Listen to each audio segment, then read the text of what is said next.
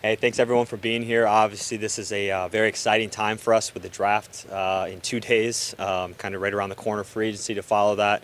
We had an exciting press conference a few weeks back with Coach Bud, and it's been an unbelievable experience just spending time with him and his staff and working with our players and prepping for the draft and just the way that they've kind of partnered with us. So I'm excited for the draft, the upcoming offseason, and the season following that. And with that, just kind of take any questions. How different has this process been this year, having been, in the GM seat for the whole pre-draft process and having your whole front office kind of put together and, interjecting a head coach into it? Way different. So as you kind of mentioned, last year at this time, I thought, I was obviously part of the process, so I thought we were in a really great spot. But we did do some things with staffing and just our processes now, our staff being completely intact. Really integrating Coach Bud into everything and him being here in time to really be part of that as we prepare for these key moments. It's been great, and I think because of that, we'll make a great selection in the draft or selections, depending on how things shake out. And I think we'll hopefully do some great things in free agency as well. You mentioned Bud. How has he played into this kind of process, and how has his input helped out? It's definitely helped out. I'm very thankful for his willingness to kind of immerse himself in the process. It's not a fun process at sometimes. There's a lot of time, a lot of video, a lot of sitting around talking. But he's completely been into it. His staff has been really a big part of it. These guys are really on board, and the partnership and the collaboration has really been a lot of fun and enjoyable. Jon, can you give us a big picture view of the draft, strengths, where it's steepest maybe, the areas? Yeah, I'd say big picture of the draft for me, and you kind of look at the mocks, and I think they have like some level of representation of what the draft is. I think at the top of the draft, there's some young bigs that have a chance to really impact our league now and going forward for a lot of years, and maybe even change the way the league has gone to some extent. There's some really good back-to-the-basket bigs that are going to end up playing. I think you kind of move on from that. There's a little bit mix of guards and wings, and we'll kind of see how that shapes out. And then when you get into our range, I think it feels a lot more like guards and wings in our range, that guys that have a chance to impact and play maybe as early as rookies. It's a hard thing to do, particularly in the 15 to 20 range or after. But I think as you kind of get in our range, there's some guys that are ready to play and have an immediate impact and also still continue to develop because they have high character and high work ethic. So. And then in the second round, I think this is a deep draft. I think there'll be a handful of players that are taken in the second round that end up having good NBA careers. Are you able to share with us any of the players that you did bring through the process? No, I'd say, for us, we decided to keep our workouts private this year, and it was important for us. Just some teams do that, some teams don't. It's proprietary information to us, and information I think gives us a competitive advantage over the rest of the league. And so I'm not going to share who we brought in, but I will tell you that we have the 17th pick right now. I feel very confident that we brought in the right players throughout the workout process to feel even more strong about them throughout that, as well as cover our basis on the rest of the draft, whether we trade up or trade down or trade out for that matter. But we brought in a number of players, and I feel confident that we brought in the right players. You've done your homework, but how hard is that 17th pick? I mean, just because it's not top 10, and how do you, judge that or gauge that going into this? Yeah, it's hard. The draft is really hard in general. I think it gets harder the further you get from the top pick, and that's what makes it fun and exciting and challenging. But again, I would just say our staff, the amount of coverage that we had throughout the year, and not really just this year, but throughout their times as scouts on all of these players, the amount of reports we have, the amount of times that we saw them play, the medical information that we have, the workout process, the combine process, agent interview, all the different things that we've done. You do the best you can to make a great selection, and at the end of the day, I'll call a name and we hope it works out. What qualities or skill set would be ideal for you at 17? What's most important in your mind? Most important to me, I think like a home run pick for us would be a player that can impact our team this year as a rookie, and that's a hard thing to find at 17. But if we could find someone that can do that, that also has the ability to get better throughout their rookie career and play on their rookie contract, play on their rookie contract, and then hopefully have a long career with the Bucks, like that would be a home run. What skills? I mean, shooting will help us. Defensive toughness and rebounding would help us. Guys that have positional size will help us. So different things like that are different attributes, but at the end of the day, we want a player that can come in and impact our roster. It's a valuable roster spot for us. I think we always talk about how guys fit with Giannis and how you try to best maximize that. What have you learned in the last year about those type of players? Who are the guys that fit with him? Yeah, I think there's a lot of different things that fit with Giannis because Giannis has a great amount of skill set in different things that he brings. But you got to be a great competitor. You have to be a great professional and be serious to fit with Giannis.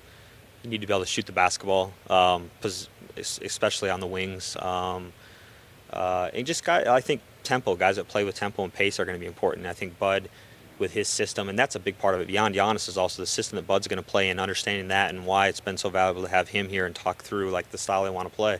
He's going to want to play a faster pace of basketball. He's going to want to play a game where they share the ball, where they move the ball, shoot it a lot. You want to be able to pass handle and shoot at every position. So guys that are offensively skilled and then compete on the defensive end are going to be really important for us. Because you are a playoff team now, you mentioned looking for someone that can maybe help you right away. Is that a change in philosophy as far as where this franchise is compared to like a few years ago where you'd be more likely to take a project? I think so. Yeah, I think that's fair. Even maybe a change in philosophy from where I was last year to some extent. And that's not to say that for the right talent and the right upside and the right swing that you try to hit the home run. And there may be a handful of guys like that in our range. I would say that we have some really good young guys that are developing and getting better and still have a lot of upside on our roster currently. I think DJ's one of those guys, Von Maker, Sterling Brown.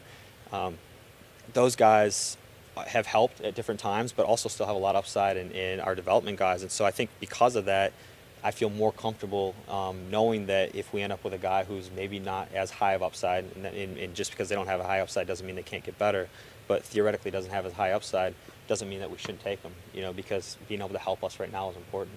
So building off that, where do you balance the questions about taking the best available player versus taking position in need? Does one take precedent over the other this year? I think those are all like filters at the end of the day. So I think you rank guys based on talent, you rank guys based on fit, you rank them on their character, all the different things that you have.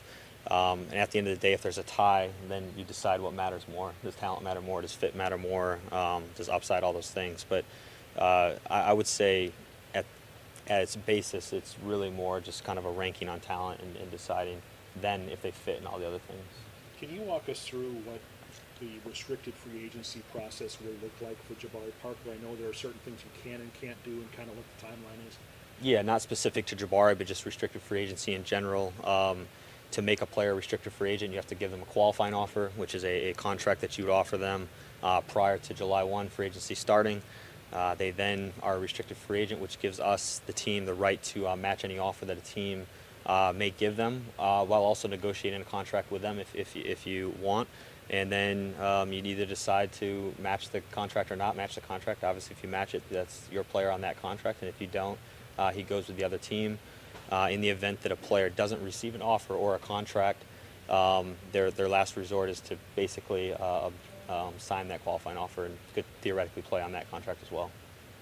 You mentioned wings and guards kind of being in your range there at 17. When you look at the Final Four teams, they have a lot of wings and guards and maybe not quite as many bigs. Does that feel like a good fit for you guys, that there is a lot of wings and guards to choose from in your range? Yeah, I think it does actually feel like a good fit. We're really happy with the group at 17. Our group, we feel strongly we're going to get a good player there.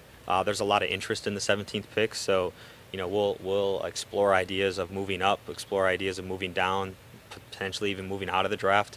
But at the end of the day, if we sit with the 17th pick, we feel really good about the group of guys that we're going to be able to draft from. Talking about Jabari and restricted free agency, how much does that looming decision impact how you guys handle the draft? Thinking that maybe you need to get someone to fill in for that roster spot or for that production, or knowing just the different options that are available there. Yeah, I think even though I've talked about how we want a guy who can come in and help, we are still drafting 17th in the draft, and there's still going to be a rookie player, and to expect a rookie player to really have a major contribution is not something that we probably should do. It doesn't mean that it can happen. It happened with us with Malcolm 2 years ago. It happened this year with a few players that were in the draft. But I think really it has not much impact at all on our free agent decisions or trade decisions relative to where we want to take this roster. Are you feeling a little more pressure knowing that you do have 1 year under your belt as the GM? There's the new Bucks arena. There's a lot of hype around this team. Not at all. You mean compared to last year? No, feel much more prepared. We have, again, having the entire staff, having Bud here and really preparing for us with this. The amount of work that my staff has done in the last year preparing for this moment on Thursday, the amount of work that I've done. Do I feel nerves? Of course. Do I feel pressure? Of course. That's what always was this job. But compared to last year, not even close. Speaking of last year, obviously you kind of had a fly by the seat of your pants there in that last week to figure out exactly what that would be. Do you feel like you could learn something from that experience last year, even though maybe it was a little bit shorter of a time period? Oh yeah, no, I learned a ton from that experience in everyday sense. So for me to just continue to learn as we go through this process, as I go through this process and evolve and develop. And again, I think we've done some really good things, and I think we've probably done some things that we'll want to do better relative to the draft or other things, of course. But I've learned a ton, and we'll continue to learn. The team's had such success with second-round picks in the last few years. Is there anything to that you guys are scouting that round better than other teams? I don't know that we're scouting that round better than other teams. I think one of the things that we've done, and even prior to me being in this position, one of the things that we've done really well is understand guys' floors in the second round and understand, I think when you try to find a draft pick in the second round, you want to understand what is it that they can do at the NBA level. And if they have a skill that they can hang their hat on, whether it's defense or shooting or rebounding or shot blocking, whatever that is, and you can say, like, I know they can do that at an NBA level, that's always given us a confidence in drafting a player like that, and I think we've done a really good job identifying that and then pulling the trigger and getting guys like that. You mentioned trying to get someone that can contribute next year. Does age play a part into that at all? Like a four-year guy that has gone through a lot, maybe he is a little bit more, or does that not play into it? I would say very little. I think it's more just your physical stature, the types of things that can translate immediately. Positional size, I think, matters in being able to have instant impact. I would say age has some factor just because it probably plays into some of those things, but not directly. John, not draft related, but Sterling, how has he handled everything that's occurred? Obviously, Velocity was fouled today. I don't know how much interaction you have with him, but how has he handled everything these last few weeks, last couple of months? Yeah, a lot of interaction with Sterling, and beyond proud of Sterling for the way that not only he's handled the situation, circumstances that have kind of come out lately, but just the way he handled a rookie year in general as a player, how he earned and fought for minutes on the floor, and just relative to all that, like, we're completely 100% behind Sterling. I think what happened to him was obviously not acceptable and shows us how far we have to go, but beyond proud of Sterling and the way that he's handled all this. Has that been tough on you guys too, as well, knowing it's a national story, all these videotapes, all these different angles keep coming out from that incident from that night? Yeah, I think it's not tough. We support Sterling completely, 100%, and everything that he's kind of went through and the way he's handled it. And so it's not been tough for us to support Sterling at all. Kind of switching topics again, but what went into working with Coach Bud to getting his assistant coaching staff put together? Yeah, good question. With Coach Bud, it was really, first of all, evaluating our staff and the group of guys that were existing, that were still here, that were working, and the professionals that they were and the jobs they were doing, evaluating that and the fit, and then transitioning from that and trying to identify who it is that he thought was best for him to either bring here from Atlanta if we could, or to find out in elsewhere. And once we identified that, then it was my job to figure out how to get them here from various teams or different situations, and negotiate their contracts and have those guys be on the staff and get their families here. And there's a lot that goes into it. So it's not just saying, hey, we want these coaches. You got to get their families here and get them here. And these guys are awesome. You guys will kind of witness them at different times throughout the year working with players. They have an unbelievable level of excitement and energy. They're well respected for their player development. Our players, a lot of our players, maybe even all of our players, have worked one-on-one with these guys in the short time they've been here already, whether it's in Milwaukee or out around the country. And these guys are really excited about Bud and his staff. I know we talked on the day of his introductory presser about trying to figure out how you get in contact with all the players, how you get them that off-season program. How do you feel that went in that process and getting them ready for this summer? Yeah, it's been great, and we're obviously early in it. So even the fact that we're early in it right now and the progress we've made so far, I feel great about that. But we've got a great plan in place. The guys are totally bought in right now, and so far it's been really good. At this point, do you feel like everybody's on the same page to where if the 17th pick does come, you all yell out the same name at the same time? You guys pretty know who you want pretty much if he's still around? We'll definitely all yell at the same name at the same time. Whether or not we're on the same page, I don't know. Thank you, John. Yeah. Thank you. Thank you.